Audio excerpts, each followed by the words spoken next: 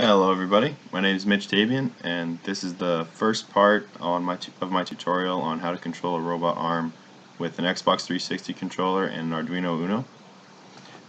So I got a little diagram here just to kind of show you how the flow of things is going to work. So here's a picture of you with your Xbox 360 controller ready to go. This is a snippet of the software that we're going to use to map the controls from the controller to the keyboard. Once you've got that done, every time you press a key on the controller, it's going to send a signal to your wireless receiver. Your wireless receiver will be connected by USB to your PC, so your PC will receive the keys. Then we're going to use Putty to send the keys through a serial port to your Arduino Uno, and your Arduino Uno will send pulses to your robot arm to move the servos. Yeah. Next part we'll go over is what hardware you're going to need to get this done. You're going to need an Arduino Uno. They usually cost like around 40 bucks brand new. You can find them anywhere on the internet, eBay, Amazon. Not too expensive.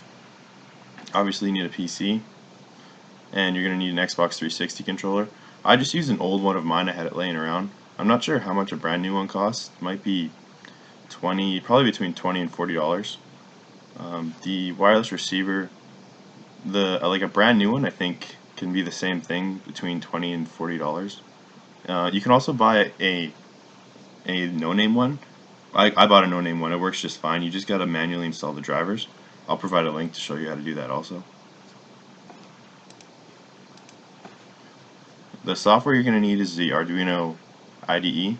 To get that, you just go to arduino.cc, go to download,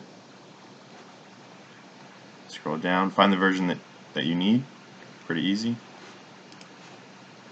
Next thing you're going to need is key sticks.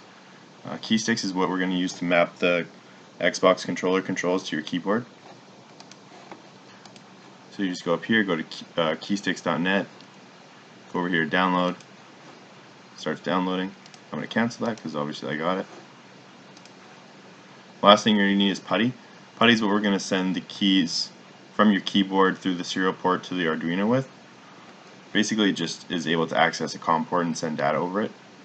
So you just go to putty.org and download Putty here, and find the Putty exe file right here. So once you've got all that installed, you're pretty much ready to go.